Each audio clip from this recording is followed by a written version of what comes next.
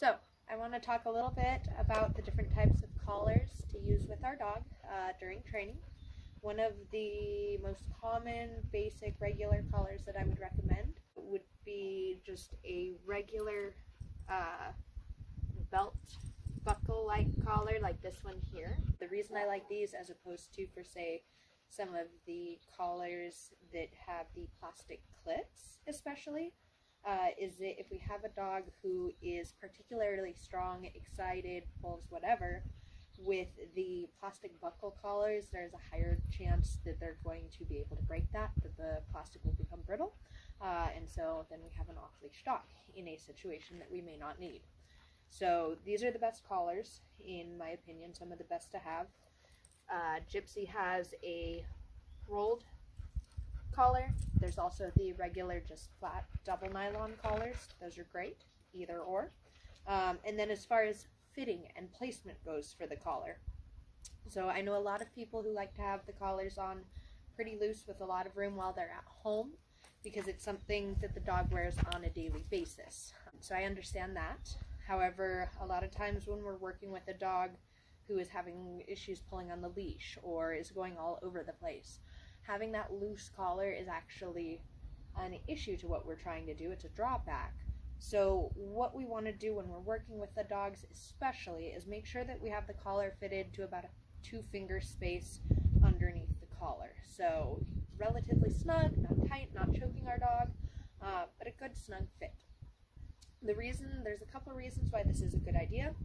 First off, our dog's not going to pull out of a snug, comfortable fitting, a snugly fit collar during a walk, which is important if they get scared, if they get excited. So that's one of the big things. There's also the handling, control, and ease that it gives us. So if I have a big old loose collar, I have to overwork and compensate to make up for that slack that's in the collar and all that extra space.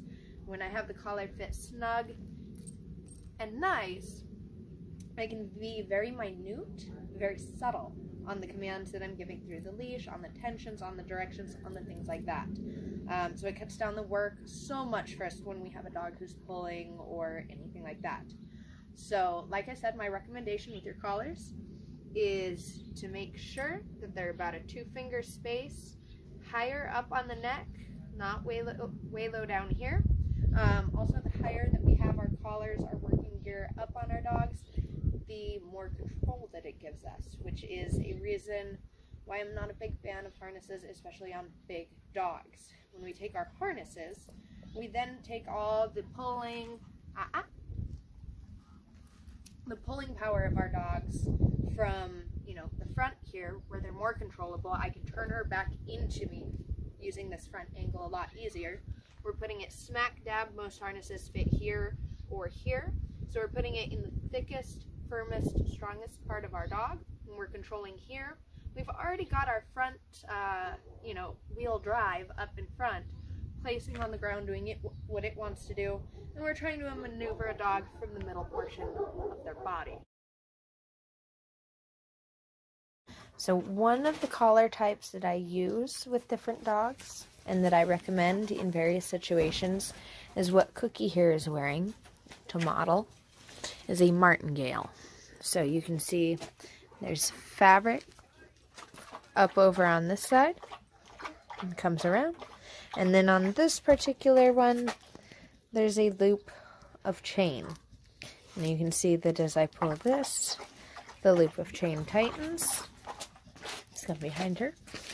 Okay, so this tightens as I apply pressure. Well, first and foremost, I will get into the tightness setting on these. So especially, again, just like on a regular collar, when we are walking our dog or working with our dog, we want a snug 2-finger space.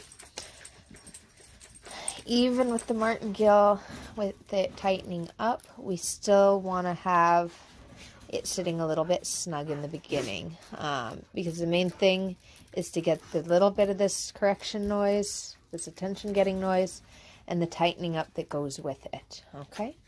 Good girl, Cookie. Good. So, now what goes on, we'll come over here, we'll get Cookie's leash set. Good girl.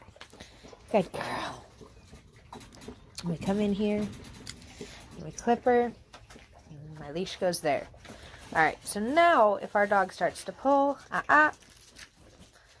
good girl. So she got out of her sit without being asked, a little correction, and that leash tension, and boom, our girl goes right back into a sit. Okay, so I'm going to release her. Cookie, okay, break. And then a little leash tension, boom. Good girl.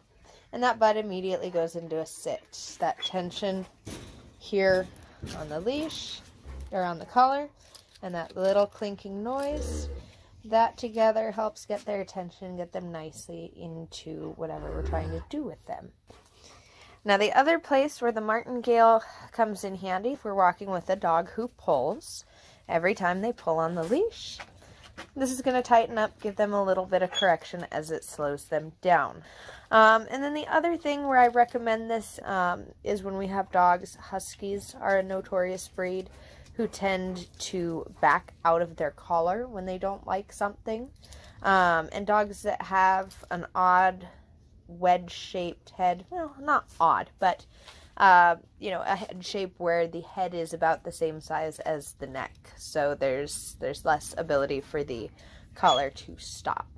So that's one area where the martingales are great, because if you have a dog who is going to pull out of the leash, the more they pull back on the leash, the more snug this is going to get. So there's no way that they're going to be able to pull out of that martingale. Now, martingales are available in, like I said, the chain loops here or the fabric loops. So that's the martingale. Thank you, Cookie, for being such a good demonstrator. All right, thank you.